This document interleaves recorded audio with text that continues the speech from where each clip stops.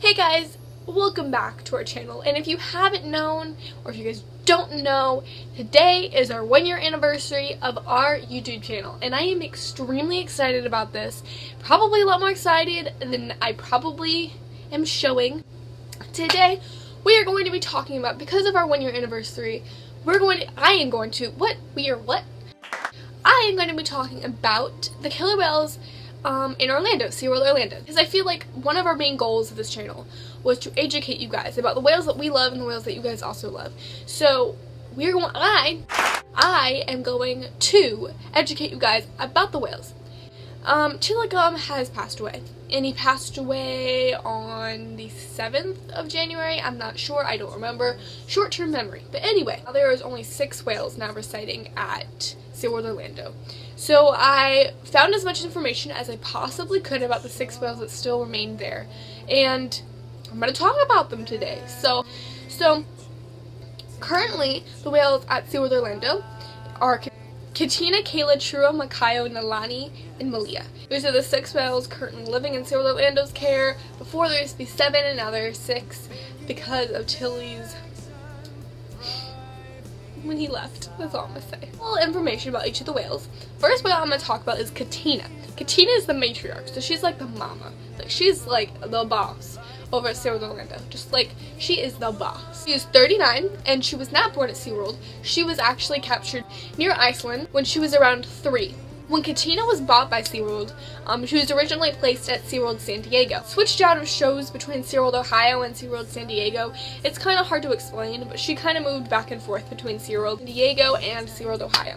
But then, finally, in 1984, she came to SeaWorld Orlando, and she is happily with us today in SeaWorld Orlando. Also, at SeaWorld Orlando, when she was moved there, she was pregnant. And I don't know if she was pregnant on her way to SeaWorld Orlando or she was pregnant when she got to SeaWorld Orlando. I'm not sure. But she gave birth to a whale named Kalina. And Kalina was the first baby Shamu. And was the first killer whale to thrive in human care. The next one we're going to talk about is Kayla. Kayla is 28. The 2 parks Kayla has gone to, obviously, is SeaWorld San Antonio and SeaWorld Orlando. So at one point, Kayla was the matriarch of the SeaWorld San Antonio pod, and because of confrontation between 2 other males that were there, it was Kayukit and Keat, they kept on fighting over her, so then they moved her over to SeaWorld Orlando, where she could English is hard. They moved her over to SeaWorld Orlando because confrontation. Next one we're going to talk about is Trua. Trua is 11 years old and he was born at SeaWorld Orlando November 23rd, 2005. He's so cute. His parents were Takara and Taku. He actually was in the middle of learning waterworks until the whole incident happened in 2010 whenever they had to get rid of waterworks. Next one we're going to talk about is Makayo. Makayo is 5, Katina's 7th calf, October 9th, 2010. His parents are Chilicum and Katina.